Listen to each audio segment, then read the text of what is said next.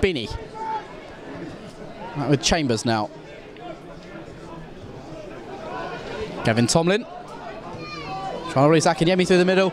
He's got there, Dipo Akinyemi, sends it goalwards and scores. I thought it was straight at the goalkeeper, but Danny Gay couldn't get a touch on it. And Dipo Akinyemi has his first goal since rejoining the club.